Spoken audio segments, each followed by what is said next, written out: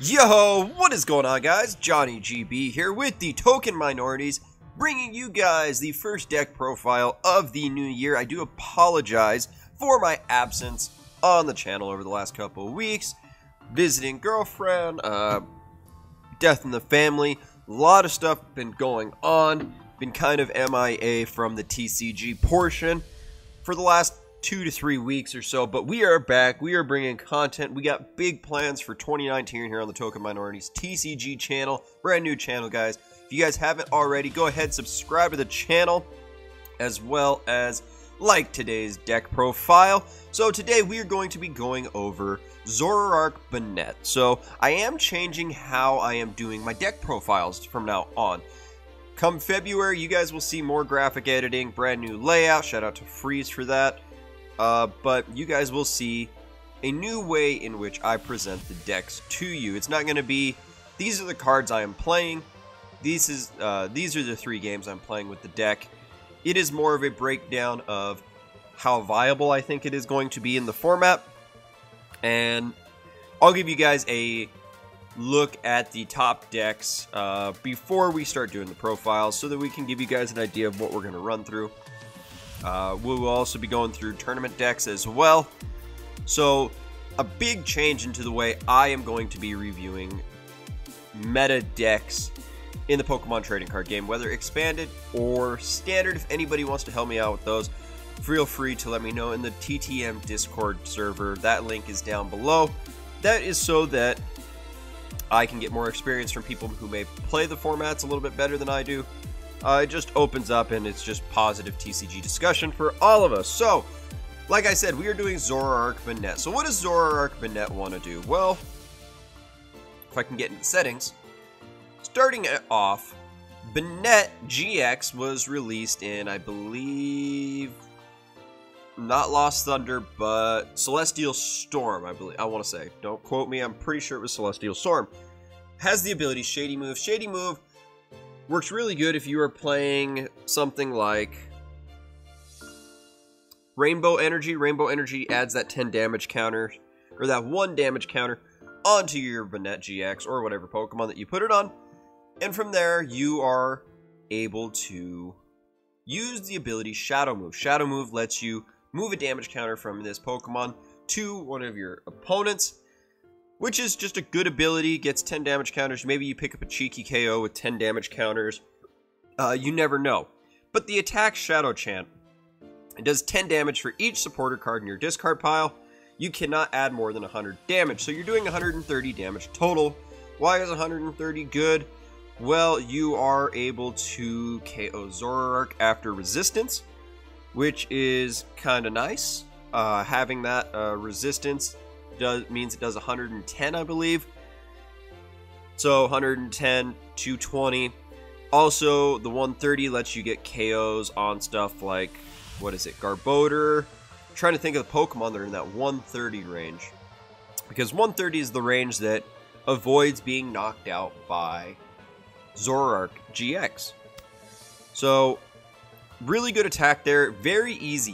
You're pretty much going to use a supporter card every turn, so it's not that hard to get this attack actually start going and powered up. And then you have Tomb Hunt GX, put 3 cards from your discard pile into your hand, so this is very similar to Decidueye GX's GX attack, which lets you put 3 cards back into your hand. So your main goal is you want to get supporters into the discard so that you can start doing damage with your Banettes. What are the ways you can get supporter cards into your discard pile? Well, Sophocles is one idea. Discard 2 cards from your hand, draw 4. But there is the most common way. You have Zoroark. Trade ability, discard a card, draw 2. Easiest way for you to get supporter cards into the discard pile in order to power up your Banette. Now, good complementary attacker in any Psychic deck is Garbodor. So Garbodor is used for the Trash Lance ability. This is pretty much the Pokemon you want to use late game cleaning. Right when your opponent right when you have 1 to 2 prizes left in a long grinding game, Garbodor is going to be very nice because your opponent will probably play all 4 copies of their Ultra Ball, stuff like Field Blower, Rare Candies potentially. choice bands, so there is a good chance that your opponent is going to have a lot of item cards into the discard pile, which makes Garbodor the perfect cleaning Pokemon. Now, as for the trainers, lots of stuff that's interesting. Spell Tag is one way that you can start getting more damage onto your opponent's Pokemon. So when a Psychic type Pokemon is knocked out, put 4 damage counters onto your opponent's Pokemon in any way you like. This is just such a great card if your Banettes are knocked out. It can also help Garbodor go in and clean up. If you have to, it can also help Zoroark pick off a couple Pokemon as well. Some other key cards I think in the deck that kind of get overlooked. Acerola is a great way to keep your Zoroarks or your Banettes alive. I feel like Acerola has become a little underrated now. That is just my thought. Nothing angers me more than playing a game and your opponent Acerola is a Pokemon that you think, I am knocking this out next turn, and then bam, you kind of are in a back to square one mode, especially when you're playing a deck like Decidueye, Zoroark, where most of your damage is coming spread style. It's just one of the cards that you do not want to see played on you. So that's pretty much what the deck is trying to do. We want to get Zoroarks out fast, we want to get Banettes out for the early game, and then we want to close it off with the Garbodor. So we're going to play a few games here, give you guys an idea of how the deck goes, and after those couple games, I'm going to give you guys a breakdown of what I think of the deck. Is it a deck that I really recommend in today's meta? Because right now, Buzzwole is still a predominant Pokemon. It's still a good Pokemon that you can have, that you're hitting for weakness. But looking forward towards Team Up. Team Up's only 24 days from release. Pre-releases are in like 2 weeks, a little less than 2 weeks. So how will this deck translate over to the Team Up format? Because there is a lot of stuff in Team Up that is going to switch around the meta. So once that time comes, that's when I will be able to actually sit down and give you guys an idea of what the Team Up meta is going to look like, because it's going to be brand new for us. Tag Team GXs are big. Wailord, Magikarp is seeing play as, what are we playing? Oranguru, Chansey. I have never seen a Chansey played in a Fomantis, so I can't give you much data on this game. Looks like a hodgepodge of Pokemon from my viewpoint right now. I've never seen this Chansey played, so he's probably playing a Blissey. I thought there was like a healing Blissey.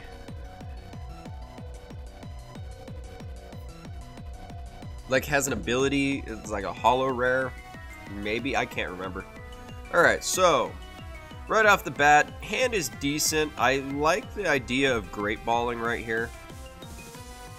Oh yeah, you know what, that works. So Great Ball will get me a Trubbish, which I think is a pretty solid opening play. I played no items yet. I will attach a Spell Tag though. Spell Tag just on any Psychic Pokemon, in my opinion, is honestly worth. So what I'm looking at here is, do I Ultra Ball? I don't need Rescue Stretcher at the moment. Or do I just Lily? I think I'm just gonna Lily.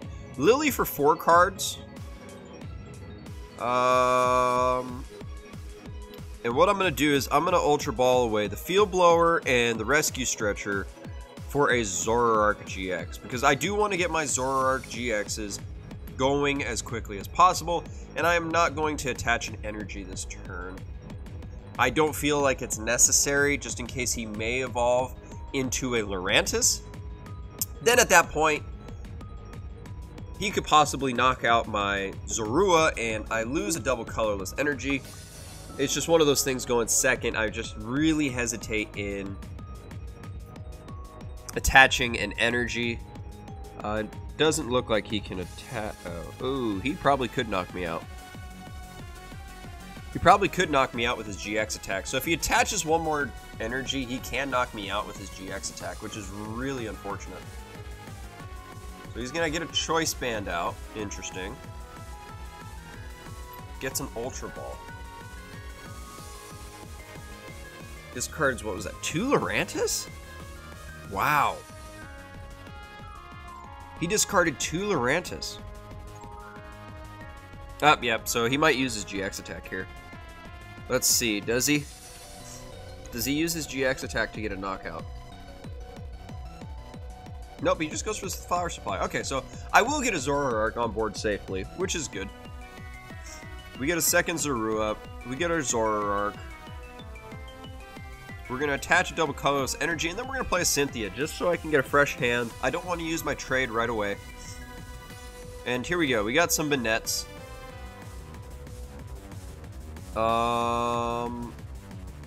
What do I value more?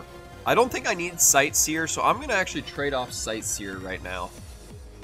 And draw 2 cards. Gets me a Garbodor, which I like, because he's played 1 item. Not a lot, but he's played 1.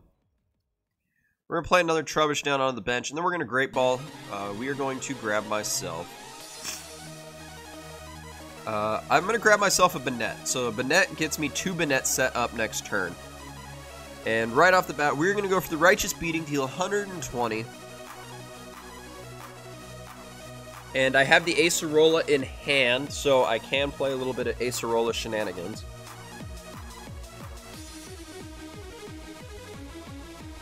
If need be, I can play Acerola shenanigans. What I would love to see is some sort of just garbage card I can just trade away with Zoroark. And actually looking at it, I could get 2 trades off. So he's going to Enhanced Hammer. Didn't know people still played Enhanced Hammer, but okay. Good to know. So he's going to go for a Cynthia, get brand new hand. Way I'm looking at my next turn is... I have, what, 3 supporters in the discard? Oh, what did he just use? Blissey. I knew it was a healing Blissey.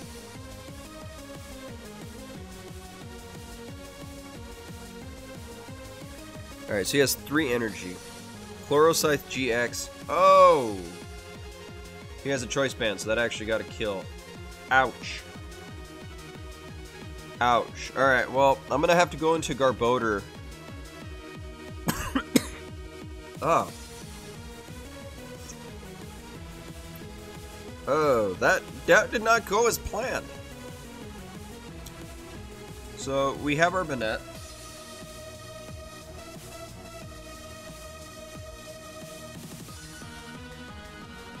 So with Banette's out, I feel a little bit more comfortable.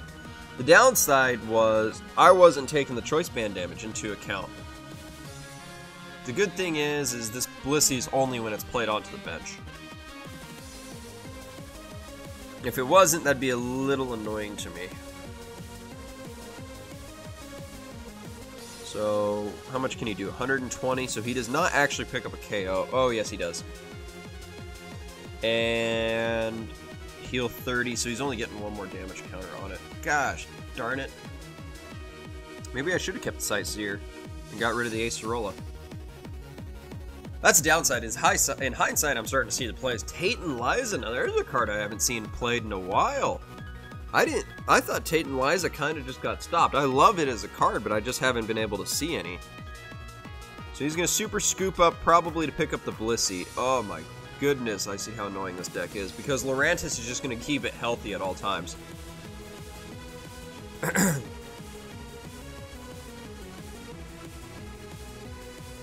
Oh my god, that's going to actually be annoying. Oh, wait. You know what we're going to do? We're going to start picking on these Fomantis, so I got 3 more damage counters I could spread. 1, 2, 3, 4. 4 is not enough, I don't think. Alright. Well, we got a Rainbow Energy, if that helps for anything. We're gonna Shady Move, because I think I know what I can do here.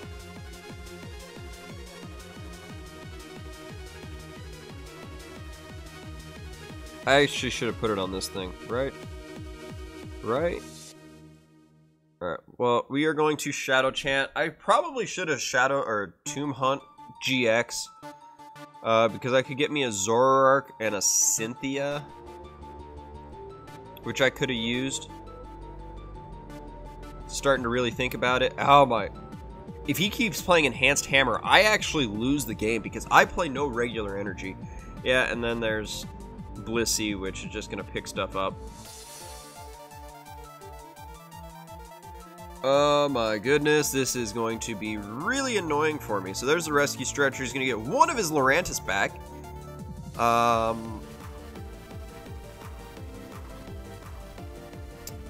This is...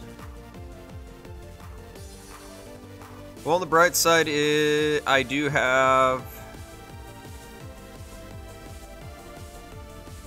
I have Acerola. The downside is...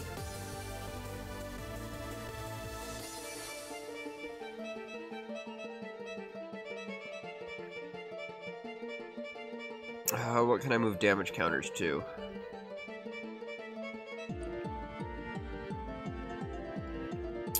I don't have any draw supporters. This is where I'm really regretting not keeping Sightseer. I am really regretting not keeping Sightseer. And if I don't do anything this next turn, yep, I am just going to end up forfeiting that. Not the way I actually want to start the showcase of the deck. Really upset that that's the way it started. So I'm going to grab another game here. I got off really slow. Well, I don't want to say I got off really slow. I played it really poorly with the Zoroark. Me not taking Choice Band into account really hurt me there. I mean, you guys feel free to let me know the misplays. Helps me learn and get better as a player when somebody points out the exact misplays. I always appreciate those. That way I know what I can get better on. But that's the way it goes sometimes. You lose games that you just were never able to get going. Lost the coin flip. Alright, so let's see. Do we open up with a better hand? Not really. Not really.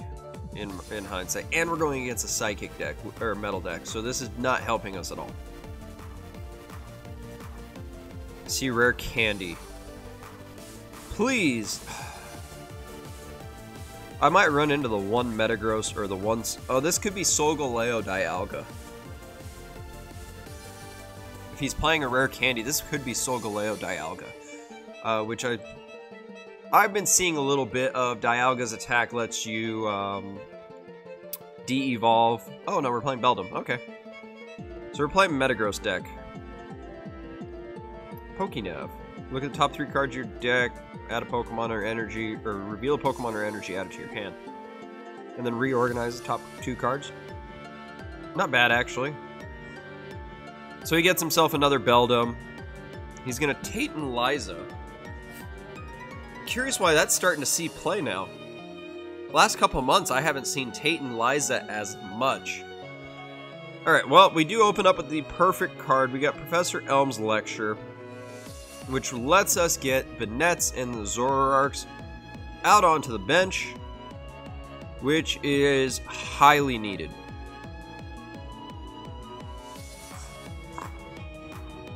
Alright, well, one, I am going to attach the spell tag onto Trubbish just in case I need to, and I am pretty much going to pass turn. Next turn, I'm looking at having 2 Zoroarks set up, ideally.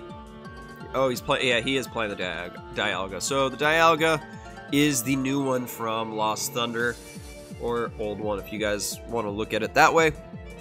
And it's turn back time, a Metal Energy and double colorless. If your opponent has a Pokemon and it is an evolved Pokemon, devolve it by putting the highest stage evolution into your opponent's hand. So you're pretty much going from a Zoroark GX to a Zorua.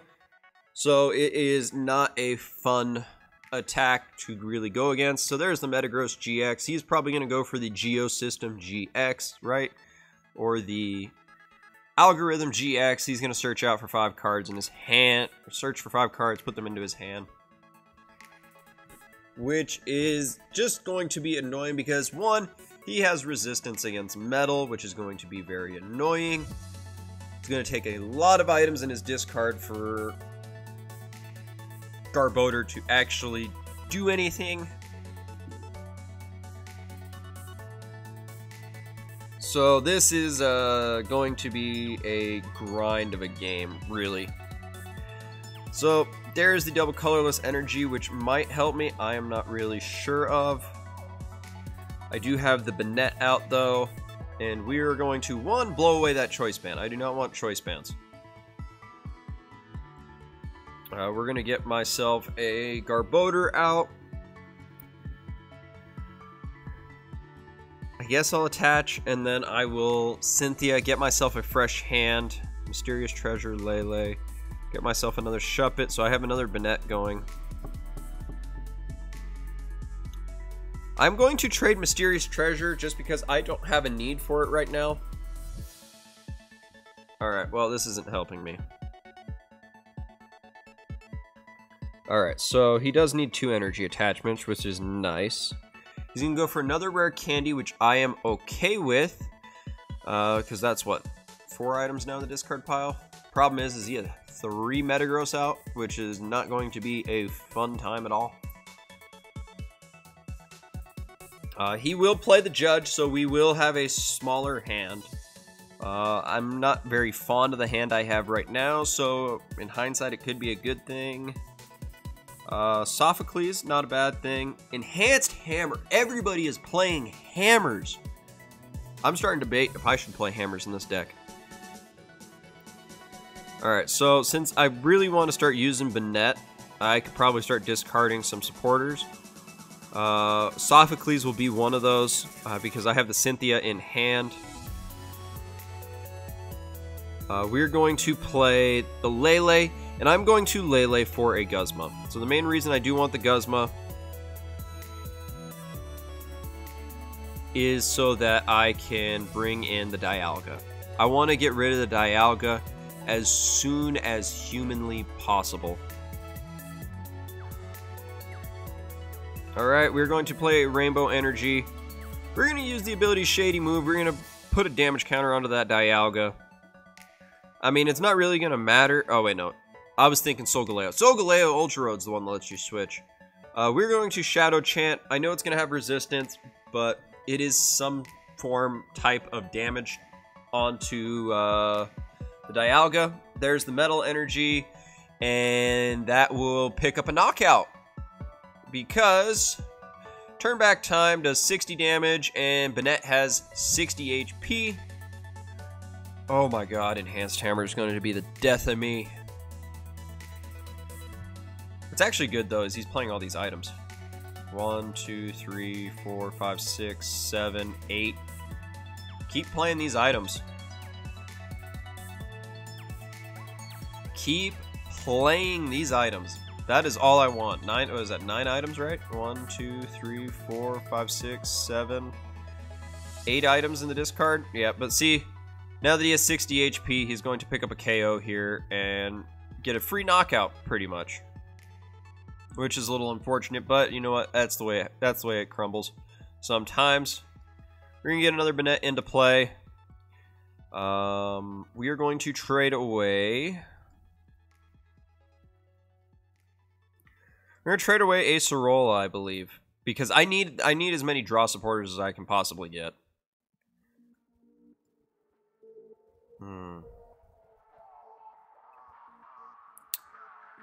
We're going to Cynthia. Cynthia's my best play here.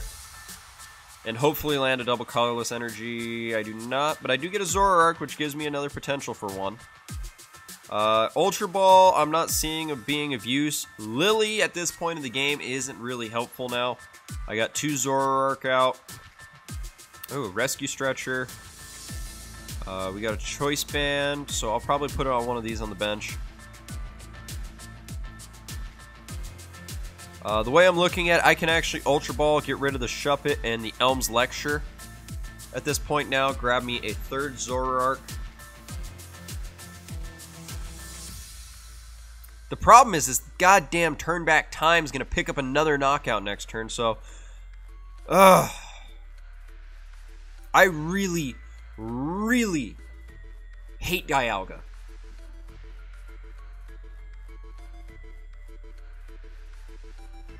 I just really hate it because a lot of your basic Pokemon are 60 HP. Your Zorua, Banette,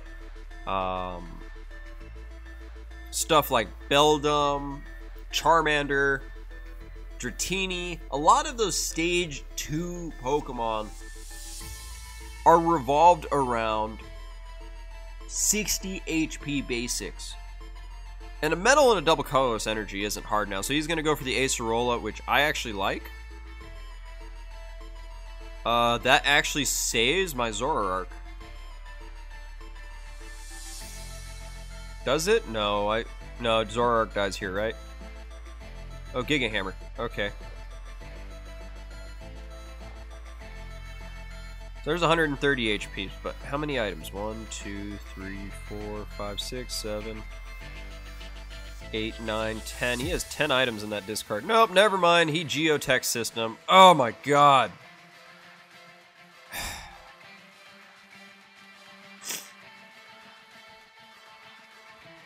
Well, one, he has 10 items. At this point, Choice Band, I'm not really going to need. He has 10 items. I'm picking up a knockout on the Dialga. If I get a rainbow. Yep, there's the rainbow. Great Ball, nothing. Alright, so one, we are going to shuffle in 3 Pokemon from my deck. So the way I'm pretty much just going to try to win the game with Garbodor at this point. We're going to get rid of Zoroark. That is just so I can draw cards. Yep, Cynthia. We're going to get myself another Trubbish. And we're going to win the game with Garbodor. That is finite, final, Trash Lance, knockout. Resistance did 180 damage. That is because he is playing items left and right. So here comes the Metagross. He needs 3 energy to get going. He has 3 Metagross, and I'm pretty sure he has plenty of energy. So there's the Dialga again. He's going to play that down on the bench. I should not have discarded that Guzma. Oh, I still have the Guzma. Okay, good. So hopefully I can actually get the Guzma so I can bring in that Dialga again. So if I can just sit there and knock out the Dialga. Oh, wait, no. He just gets a knockout here. Because I did not think. I forgot. Metagross does 150. Oh my god. I really am struggling. This is what happens when you don't play for 3 weeks. You really get to lose in how to play the game. So hopefully I can get back into a rhythm here with this deck. Because I was actually liking Zoroark Banette a few weeks ago. 3 weeks ago. I thought it was a good deck for me. My way I wanted to play. So he will pick up a knockout here, which is unfortunate. We are going to put some damage counters here. Where do we want to put the damage counters? I think we're going to want to put them on Dialga.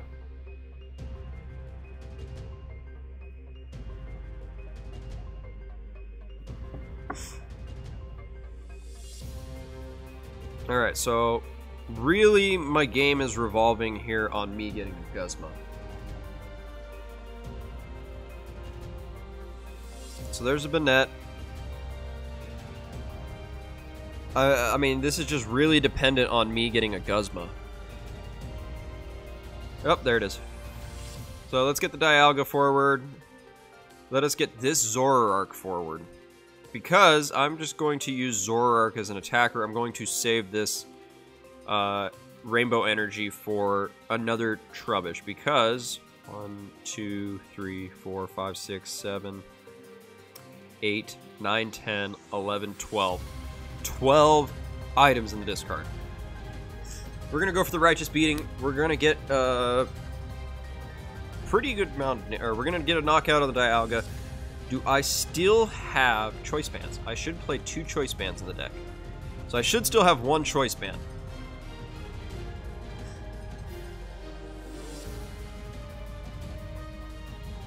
I would love for him to play another item in all honesty. Like an Ultra Ball or something to search out. That would be my ideal scenario right now.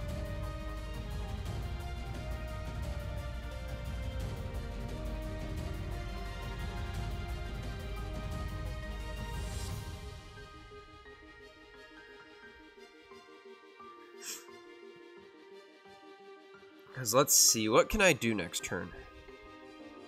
How many rainbow energy are in my discard pile? 2. I have 1 here.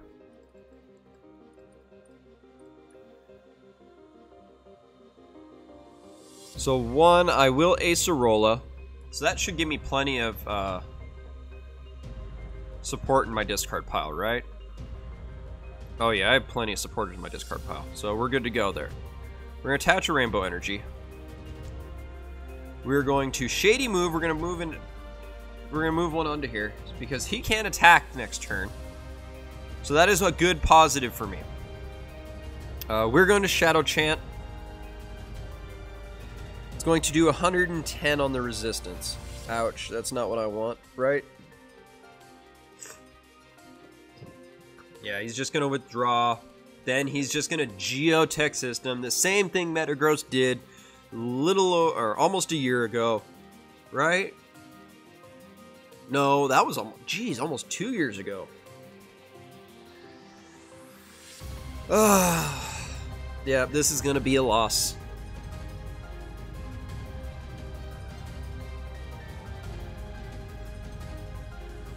Because he's just gonna get a knockout here, and then he can just get a knockout on a GX after that. Oh my god, I'm so frustrated. I hate Metagross.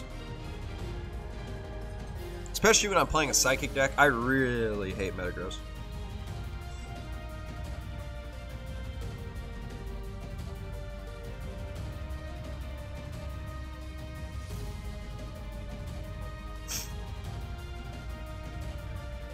Alright. Well, I gotta figure out something to do here. Because it is not looking pretty right now. We're just gonna have to Shadow Chant.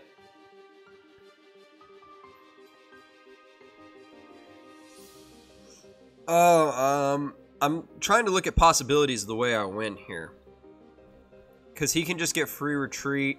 He's just going to Wonder Tag probably for a Guzma. Which will be game, right? Yep, there's the Guzma.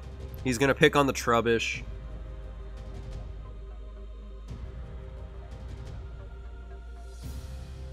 Yep, that's game. Oh my god, I am frustrated with this deck. And I don't know, do I want to give an honest review of what I think and what it will do in the meta?